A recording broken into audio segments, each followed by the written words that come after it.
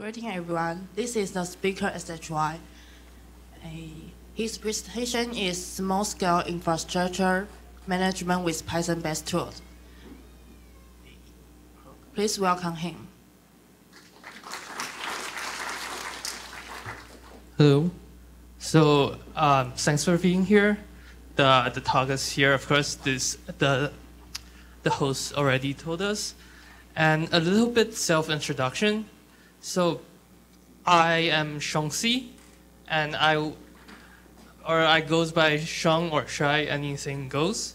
And when I submitted this talk, I was working at a school, National Taiwan University, and we're working on something that usually called Learning Management System, or LMS for short. Things you might heard, such as Canvas, Blackboard, Moodle, Seba, E3 are all what we call LMS. So we're building a new LMS we call NTU Cool. And some background is that we have around 8 engineers. 3 of us are full-time, and the rest of them are part-time students. There's 5 of them. So not really that big of a team, but enough to do something. And my title there is sysadmin. So my main task is to help manage the infrastructure. By infrastructure, I mean something like this. So these are the servers we have just underneath just a floor below our office. There's 7 servers, 3 network attached storage, 2 switch. So it's not that many. That's why I sort of frame it as small scale, because we don't have anything close to a data center. It's just a few servers sitting there, but more than one. So in this situation, there's some work that needs to be done to manage it.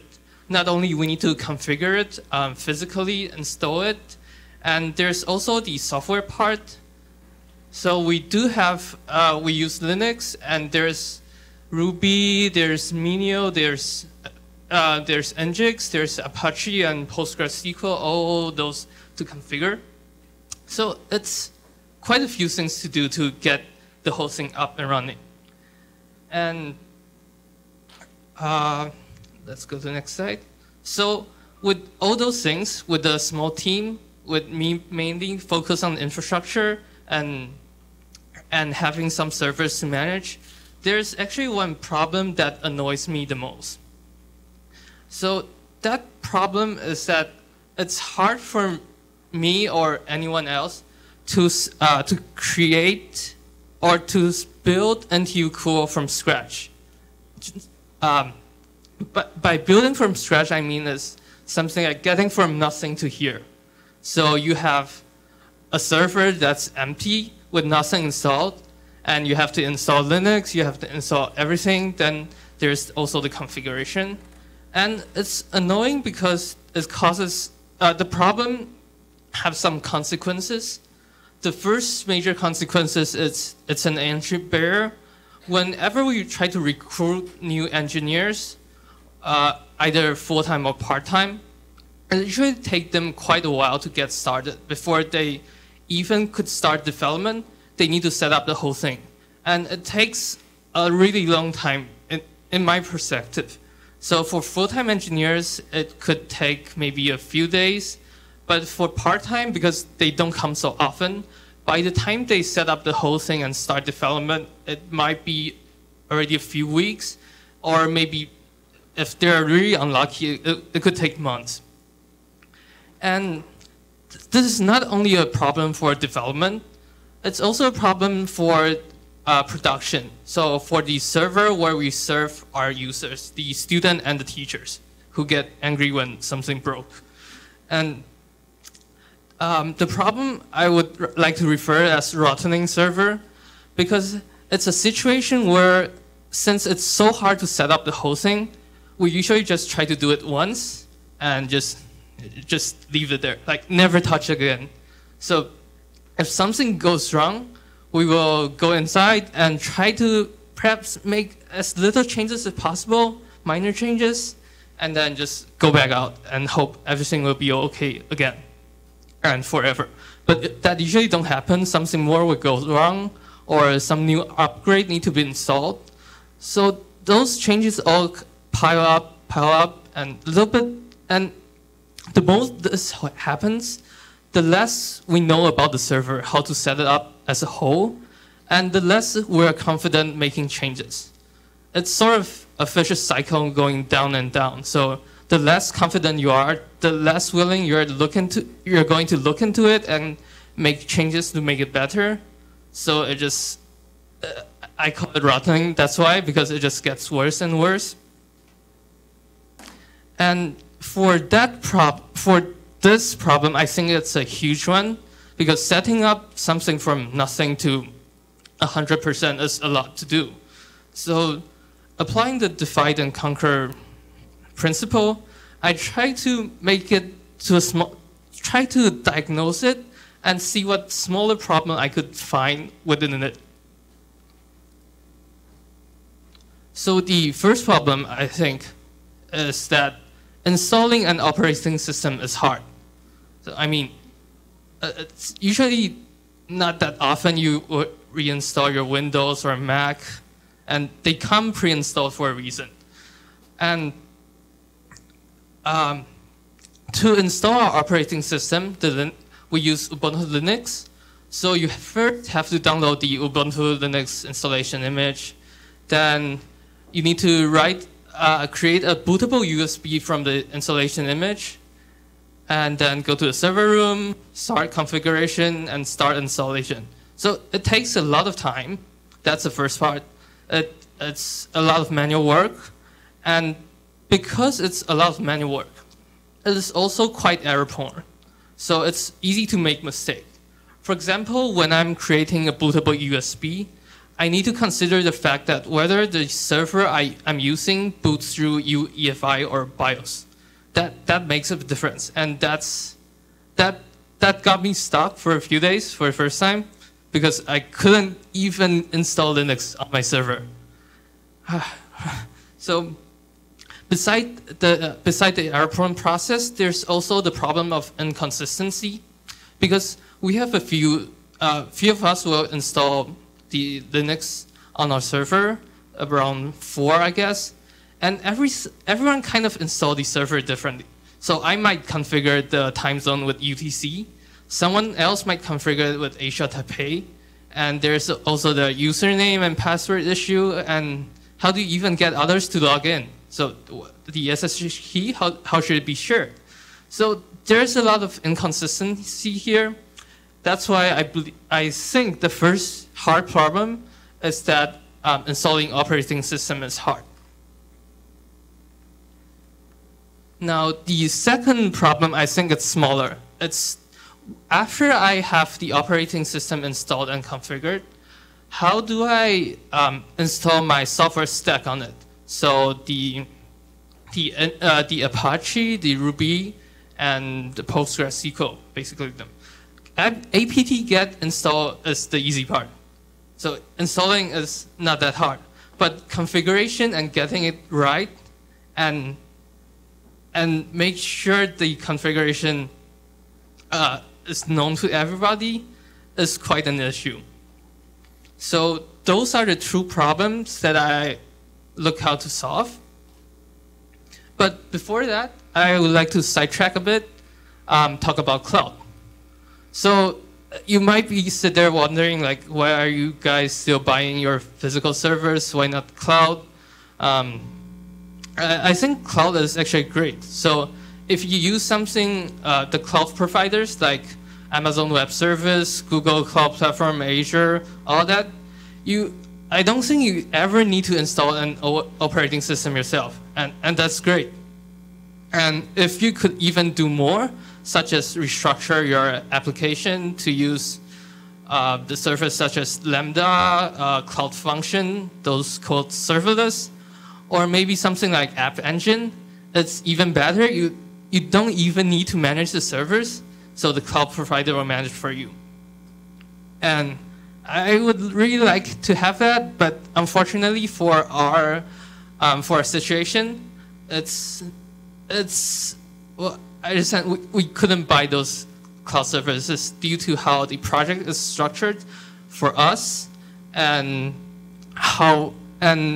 the investment we already have inside the physical servers. So since we couldn't use cloud, the only way is try to solve a problem. The first problem is, just like I said, the operating system installation. Getting Linux from your empty server installed. And how can I make operating system installation sort of better, at least better than before? Well, there's one idea that I came across. It says if it hurts, do it more often, which is kind of against our instinct, because usually when you find something is hard and when it hurts, you just leave it alone. Like what we do to our server, we just like set up and forget it. But the idea is that actually if it hurts, you should do it more often, because the more often you do, the better you get at it, and the more you can optimize it. And usually those things that hurts are those things that hurts more the longer you don't do it. It's like an exponential curve that goes up. So if you do it very often, it doesn't really hurt that much. The cost is very low. So I set up to find a tool that can help me install the operating system more often. And the tool I came across is called MAAS service, or MAAS for short. So not surprisingly, MAAS is written in mostly Python. It's as of version 3, the 2.3, the version I use is a bit dated. It's using Django and Twisted as its framework. And so the setup is really easy. Just again, the installation is usually R. So just apt get install, you're done. Some configuration, but I think it's not that difficult. The interesting part, however, is what MAAS does. So the first time I used MAAS, I think it's like magic. It just works. The first thing I do is, of course, install MAAS. Then I plug in a server that has nothing installed into the network, so connect it in the same network as MAAS. Then I start a server, and it powers on. It says booting under the direction of MAAS. Then a few minutes, it appears in my MAAS web's UI. I then click, and it appears in the UI with the CPU, the RAM, the disk size, all that. Then I can just click installed, say I want Ubuntu Xenio, and it just finished in I think around 5 to 10 minutes. Within 10, I'm pretty sure. And what I get is a fully functional OS with the network configured, the disk partitioned, and all the user account, sudo privilege, SSH key. It's already all set up. So kind of like what you get with cloud providers, GCP with Compute Engine or EC2 with AWS, but for your own servers. And compared to before, it's really much easier. I think before it would take me around, I guess, half an hour for the whole thing to be sorted. And I start to wonder, like, is this really advanced technology or magic? So I try to look into it. And what I think it's quite interesting how it works as a whole to get the OS installed. So to get my server installed, MAAS start with a discovery phase, also called enlistment in MAAS terms. And what it does is really just finding your servers. So finding your server is there and its specs. So what RAM, what CPU. And this is done with mainly a technology called pre-boot execution environment, or PXE for short. So what happens is that when you have a brand new server and you connect network to it and power it up, usually it will try to find something bootable in a hard drive, CD-ROM, or USB. And since it's new, it doesn't find any. So it proceeds to the next thing that's usually called network boot. Network boot will send out a broadcast message asking for what IP it can use, as well as another thing is what PXE server could send bootable file to it. And in this case, MAAS will answer with its DHCP server saying that, hey, come here, I have a file, and use this IP, by the way.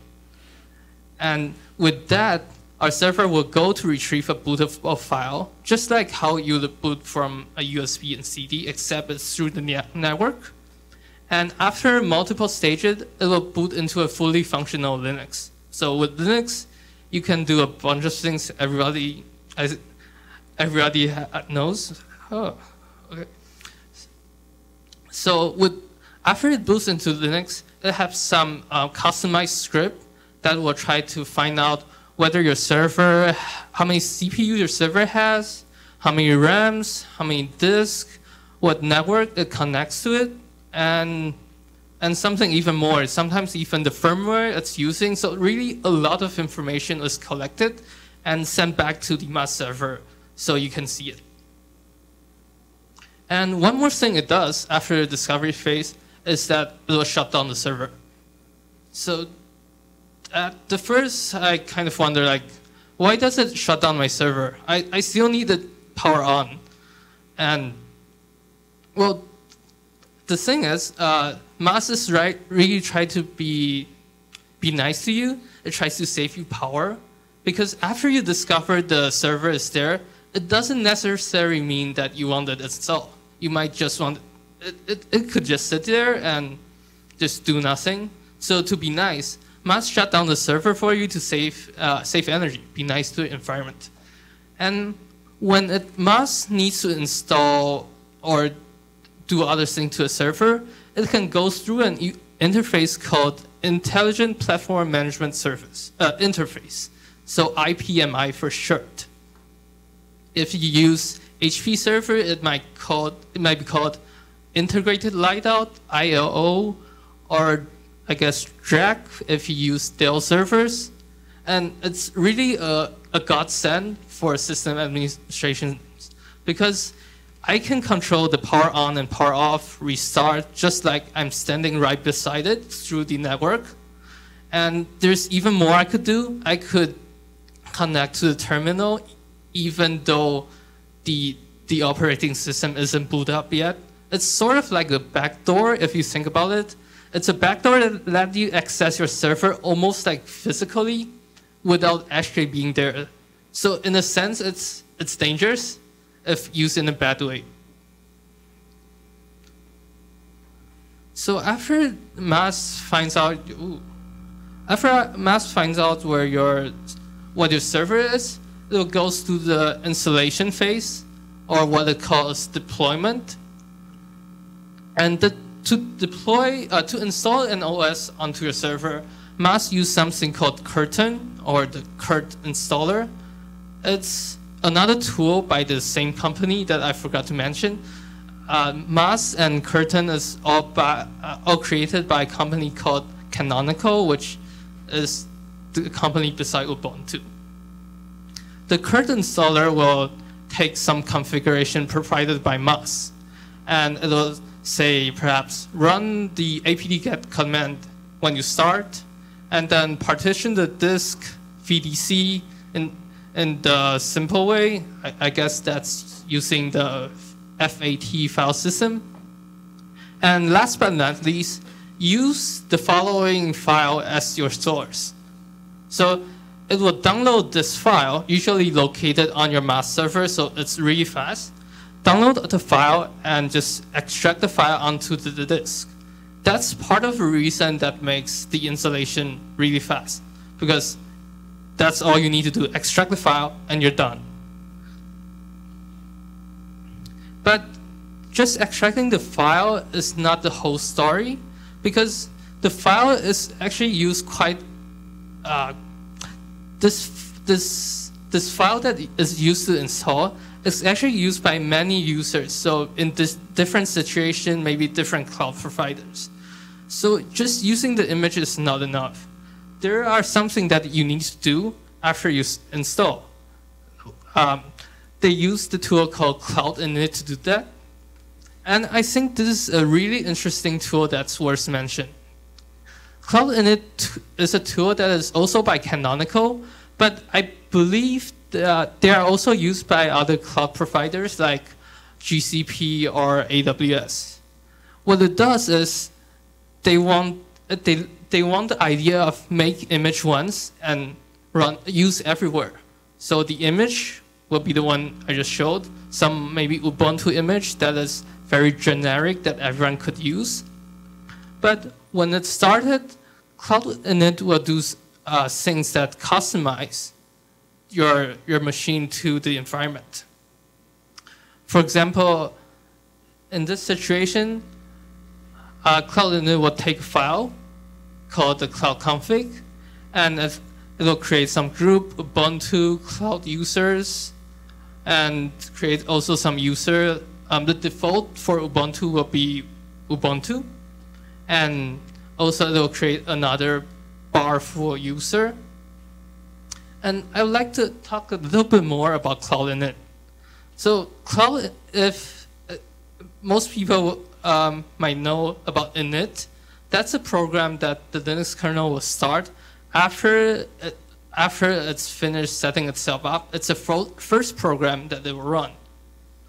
And cloud-init sort of gets its name from init, except, of course, the prefix cloud. So after init is done, the idea is to have cloud-init do rest of the basic configuration to have the system in a usable state inside cloud. And that will include not just maybe the user account setting, but many things such as network or the SSH key are configured to cloud-init. Now, those are the things that MAAS use to get the operating system installed. But while I really like it, there's a few gotchas if you ever want to use MAAS that I'm not really aware of. The first gotcha I think that sort of hurt me the most is that I never realized that when I install an operating system with MAAS, your operating system will depend on MAAS for the rest of its life. What I mean is that the operating system will try to resolve any domain names through MAAS with the DNS server MAAS hosted. So in any case, when MAAS is down, perhaps you want to upgrade, or perhaps you just broke something, your servers will fail to resolve domain name. So no google.com and apt-get will probably fail. And even more, if you try to do sudo if that situation, it will take a really long time. It will take probably 1 to 5 minutes doing nothing, because sudo actually try to resolve a domain, resolve your hostname before it starts running. And that's kind of not so fun when it happens. But MAAS do come with other configuration that they call high availability mode, which is they run multiple instances of MAAS. So if one goes down, you still have the other to use. So it should be okay if you deploy in the high availability mode. For me, I just use a single server, so probably a bit more problematic for me.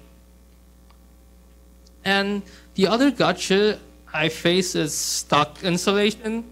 Sometimes when I try to get MAAS to install, it'll get stuck for maybe 30 minutes or so. And there's no really a way to, MAAS doesn't really notify you of this. It just keep on trying and trying and trying. So you have to go in there and abort the installation and restart it again.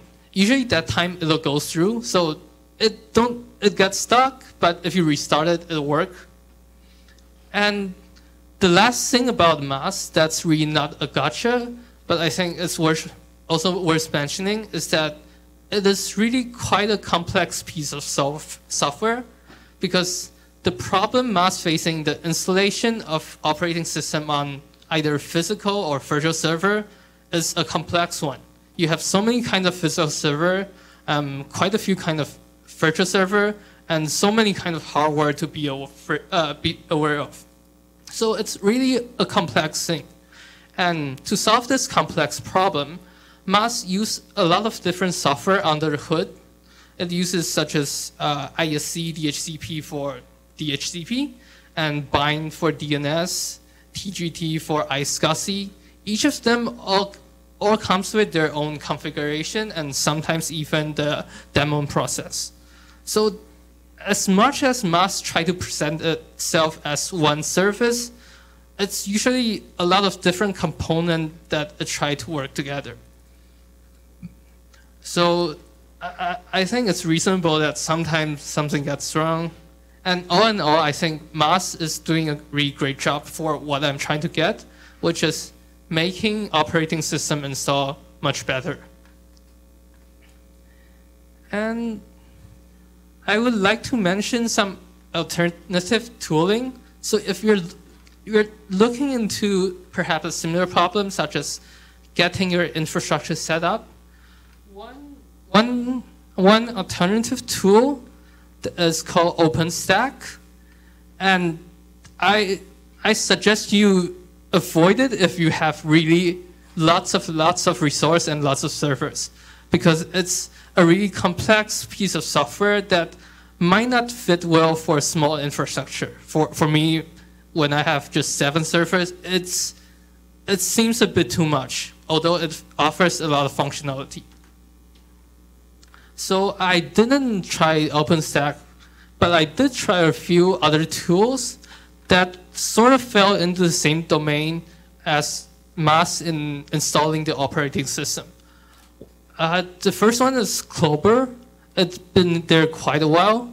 I use it, but I find it's mostly on setting up the PXE boot image, so the pre-executing boot image, and it doesn't offer that much functionality in terms of discovering your new server and all the others.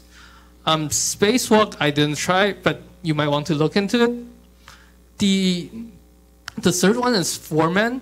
Foreman, I think it's actually more popular than MAAS, and it has a more user base. But it mainly focuses on CentOS, I think. I'm not really that sure, because I failed to get it installed. So I never really tried to use it. And after some research, it seems to be, it doesn't come with discovering your servers automatically. It comes as a plugin. So since I failed to install Foreman, I just didn't look into it further. There's also 2 other tools that fell into the same category. One is Digital Rebar, one is called Razor. So there's actually quite a lot of tools that try to solve this kind of problem. But for some reason, I'm not sure that they don't seem to have that much popularity, and I have no idea why. And lastly, MAAS also provides a function that it can manage the IP address for you. A similar tool would be called Netbox, which is a tool that the DigitalOcean released under open source. If that's your main issue, you might want to look into it as well. So that is the first part of my talk.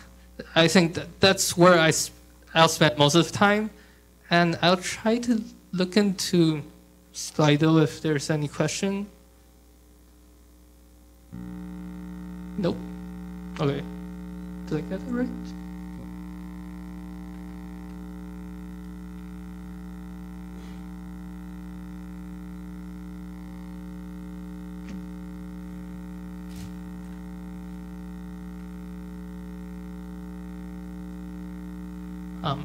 Some help maybe?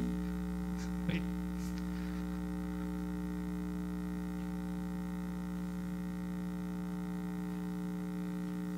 Okay, I have no idea how to use Slido. So if anyone have question about the first part, the installation the operating system and MAAS and perhaps other things, you might want to ask now.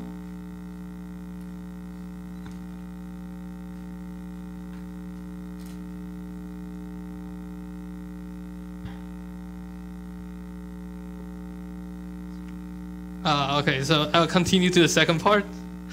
Okay, thanks for. 就是我讲第二部分，对，不好意思。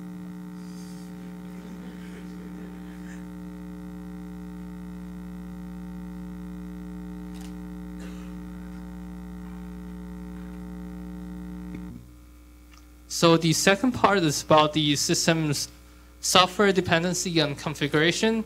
I'll just spend a little bit of time on this. So the the software dependency configuration is a part where I try to get the PostgreSQL, Ruby, Ruby on Rails apps all installed and configured. For that, I use a tool called Ansible. It's quite popular, so it's possible that you have already heard it. The nice thing about it is that you can write in the declarative syntax that what you want to have. So for example, this is an example where I could get ngix installed. I will say that I want ngix to be installed through apt with its version, with its latest version. And then I want to make sure that the ngix server is started.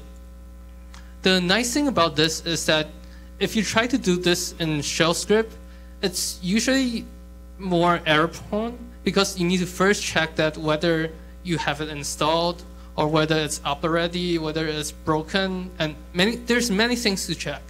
But with Ansible and the declarative syntax, it's usually easier to get a script that when you run it just gets to the result you want. It will figure out how to do that automatically for you through its models. So Ansible has a lot of individual models that do all the hard work. For example, the first task is using the apt module. The second task will be using the service module. And it's nice that usually you could write something that mostly work across different operating systems. And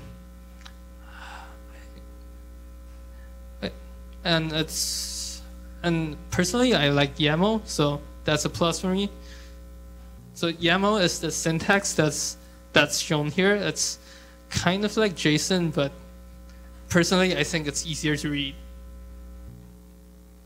And under the hood, Ansible is just using the Ansible modules, as well as a package called Paramico. Paramico, I'm not sure how to pronounce it, but Paramico is a SSH library for Python. What it allows Ansible to do is to SSH into computers, into your servers, and transport a script to it, the Ansible module, and run it and return the result. So the Ansible module might be just a script writing apt-get installed ngix. And that's quite nice because there is nothing else that I need to set up before I use Ansible. As long as I have a server that works with SSH and has Python on it, I could use Ansible. And that's the main reason I choose Ansible. There's some similar tool to Ansible, such as Chef, Puppet, SaltStack, and Caspriano. Some of them need you to have an independent server running there, waiting for the request. But Ansible doesn't need one. So it fits well in my situation where I just have a few servers to manage. I don't want to set up an extra server just for that. And it seemed to be simpler to use in my personal opinion. So if you're ever trying to find a tool such as Ansible, sometimes called configuration management tool, the one thing you might want to think is push versus pull. There is two ways to initiate a system configuration. For Ansible, it's push. So an external force will push the configuration into your server, like how I initiate Ansible to install Nginx on my server. But I believe maybe Puppet, maybe I'm not sure which one, but there's some software that use the pull mechanisms. So it will the server will actively ask the server will actively ask a Puppet server, like, hey, what's the newest configuration? What should I do? What do I need to do now? And the server will reply it with a message telling what it does. And that might work. That doesn't seem to work so well for my situation because I want to be in control. But there's quite a lot of user base for a Puppet. So I think it worked for probably other situation. And going forward, the software configuration and installation, I'm trying to look into building a container image. So with Docker, the reason is that even though I have Ansible and all these tooling to properly install the software and the configuration, it's just really hard to get a clean state sometimes. What I mean is that sometimes you just have some file left over in your system, and then it will cause Ansible to break while it's running. With Docker, it seems easier that you can start with clean state, just telling Docker what image you want to use, and it'll pull a clean image for you. So that's what I tried to work on before I left, but it never got done. And I'll skip this part and talk a bit about the idea of infrastructure as code. So as you have noticed, there's a lot of configuration that looks like this in YAML. So it's machine readable and also both human readable, I guess.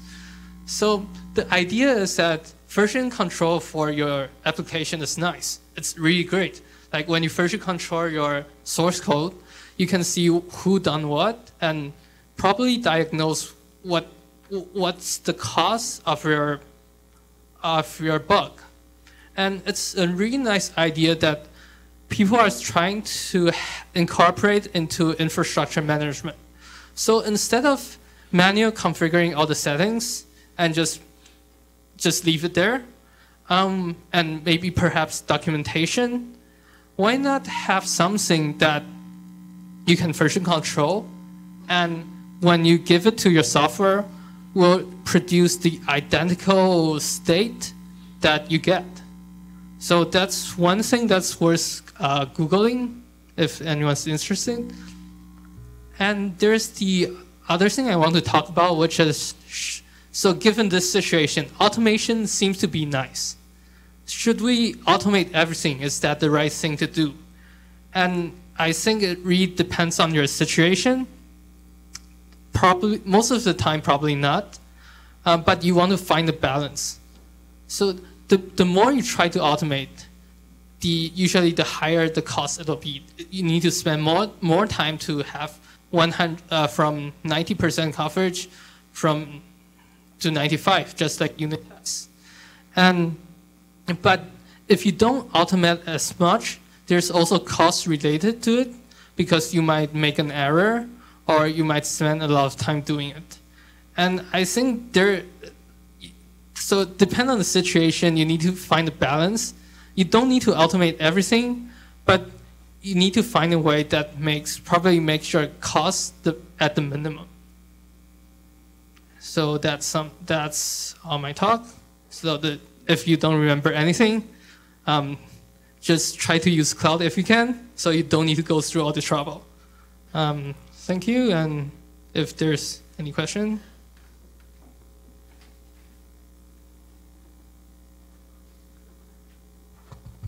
The question: if there are some CV on your Nginx or SQL server, how did you patch it? Is there any SOP or some experience that you can share?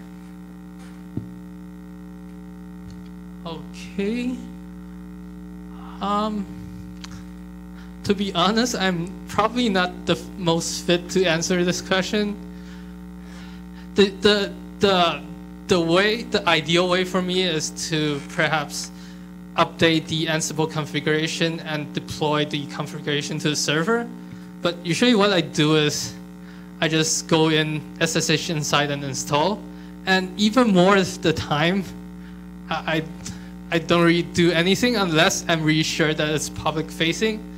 So for the SQL Server, I probably won't do anything if it's not severe. For the Nginx, I might, but I don't actually follow the CVE so well, so I'm just not that.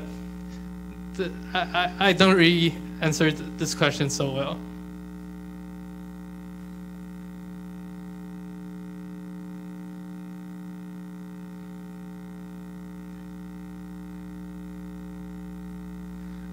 When use MAAS, is there any authentication mechanism need to set up before machine discovery? The way I'm using it, there's no. There is the authentication of course, the per user authentication. So to use MAAS, you have to be authenticated with the user account. But I think this question is asking whether the server needs to be authenticated for it to be discovered, I guess. And the answer to that is, I think there isn't an authentication mechanism. It's based on trust within the network system. So if you can connect to this network, this server is trusted. That's what I believe, but it might have changed. I'm not that sure either.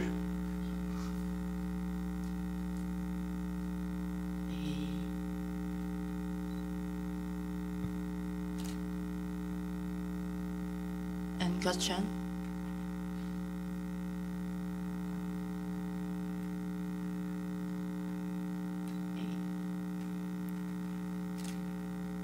All right, thank you. Thanks for SHY. Next session, useful tools to explain machine learning models will begin 1:55 p.m.